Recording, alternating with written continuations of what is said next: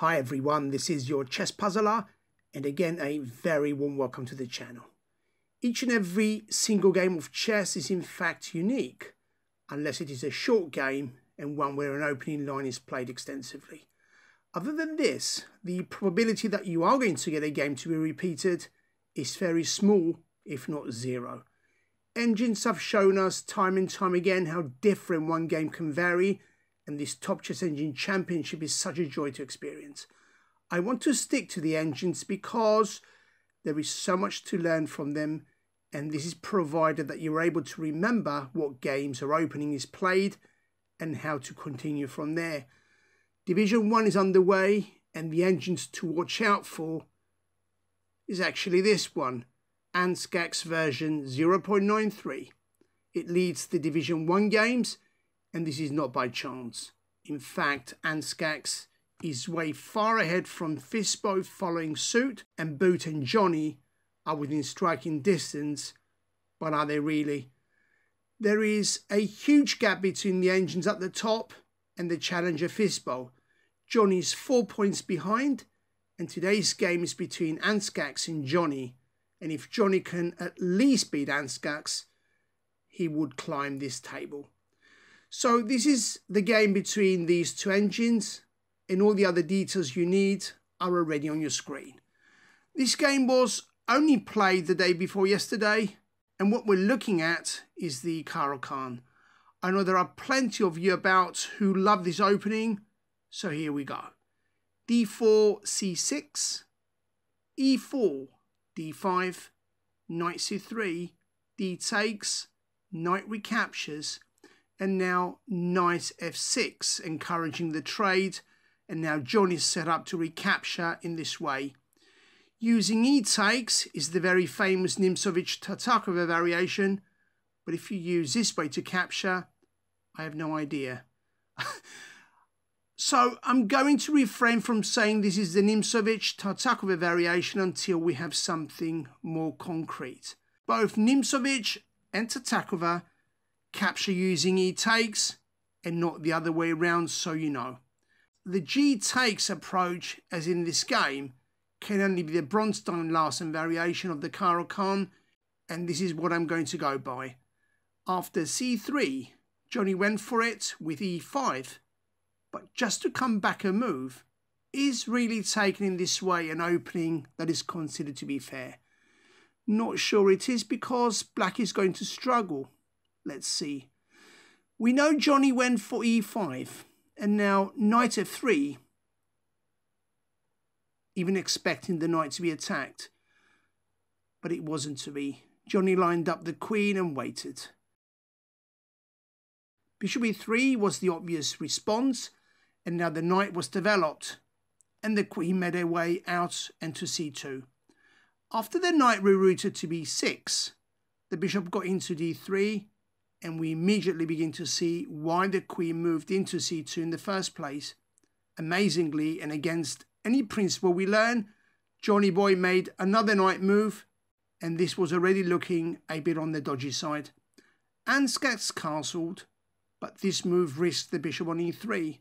But did Jonny go for him? He did, and why not?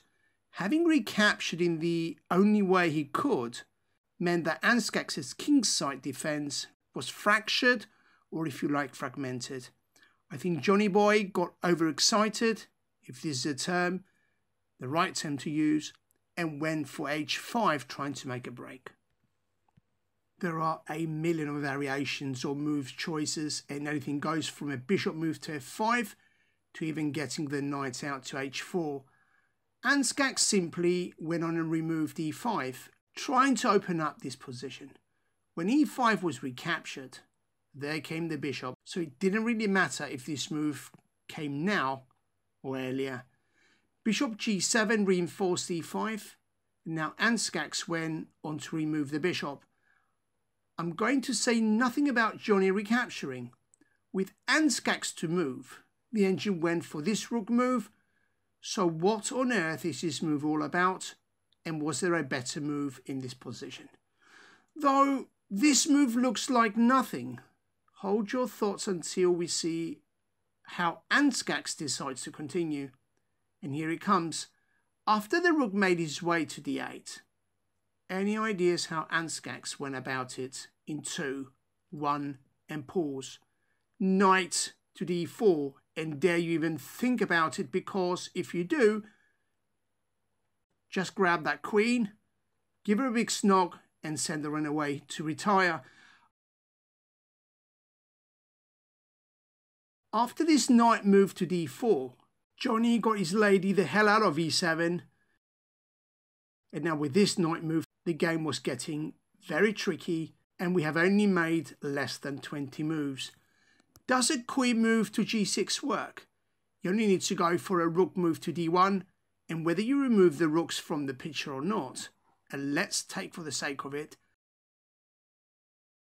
once the bishop is moved out of danger, because of the check to follow, once queen a5 kicks in, black is busted. a6, for example, is going to get the queen to sneak into a5. And again, whether you go for this bishop move to d6, after queen b6, even if you go for castles, once b7 is gone, the entire wing collapses and black is going down.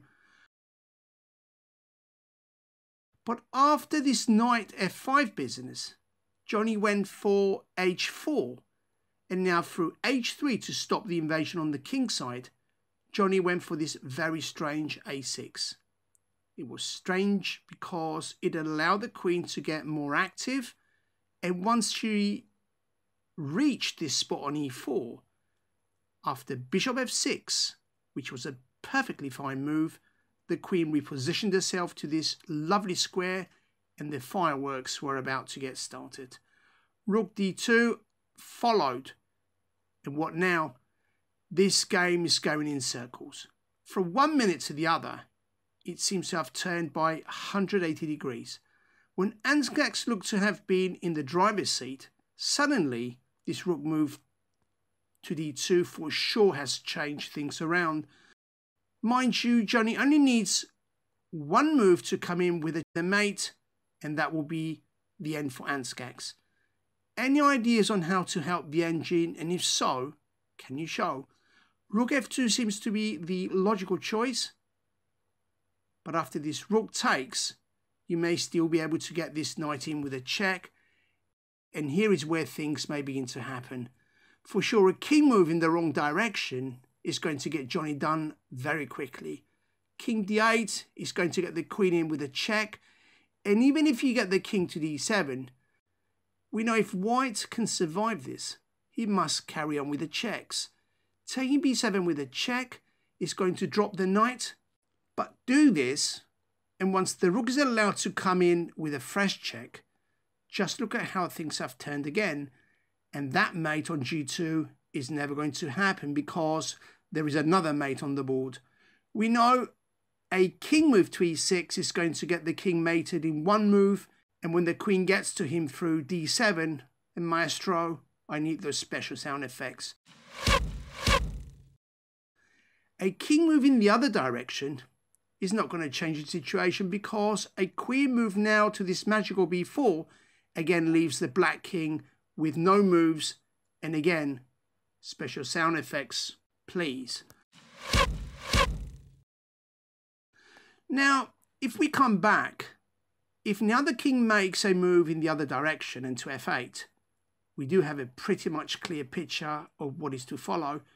A discovered check by getting the knight to e4 is not per se going to drop the queen as such, because the bishop gets in play. Okay, the queen can drop, but this is really game over for black.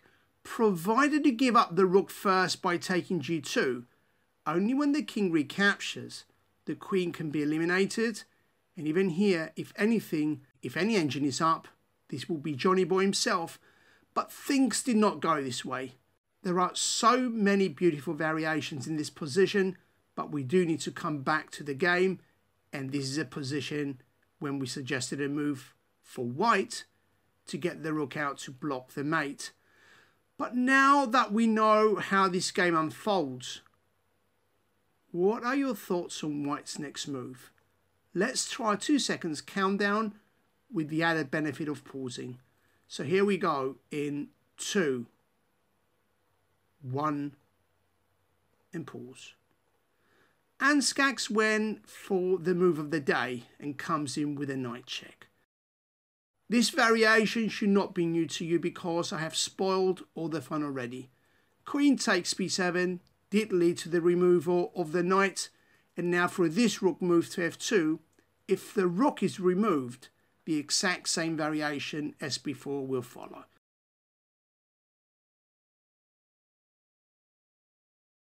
For this reason, Jonny got the rook out to d3, and now c4. Rook g8 was getting awfully close, but did Jonny take into account what would happen if c4 pushed on with a check? Take c5, and I'm not sure how and if Jonny can escape mate. Rook c1 check, king d6, and now another rook check by removing c6 does it nicely, because after this king move to d5, white can go for any move he likes. Best is this rook move to e6, which comes in with an auto check, and now after the king is forced to the only legal square he can, king c4, queen c6 is not just a check, but the end of the game, and this time I will skip those sound effects. So when c5 kicked in with a check, the king was very wise to move into e6, but after the rook lined up behind his brother, this was a matter of time and nothing else. Rook g6 was Jonny's last attempt to try and get something out of this situation, but when the king moved out and to the edge of the board, Jonny basically had run out of moves, and this move to a5 was such a desperate attempt. And for what? Using this powerful guy on c5, the queen clipped c6 with a check, and now with the king pushing back, the queen moved in with yet another check. And only when the king tried to seek refuge on f8, c5 became c6, and this game was going to be concluded in front of our very eyes. King g7 led to c7, and through this rook move, which does basically nothing, Andscacs waited with the queening and went first for this move, a very strategic and extremely well calculated move that locks in the bishop from any possible action. Queen g3 was a nail going into the coffin because c7 did become a queen, and once the queen came off to the rook, after a4 and now queen d7, the game ended with a king move to g8, and when the queen arrested this poor and hopeless guy in a4, and what another demonstration of sheer power this Andscacs displays over Jonny. I'm sure if Andscacs was assigned to take the black pieces under this opening, it would have been Andscacs the engine probably facing all the threats. Thoughts and ideas very welcome on the organiser's choice of opening and anything else you wish to discuss. With much more to follow shortly, this was your Chess Puzzler.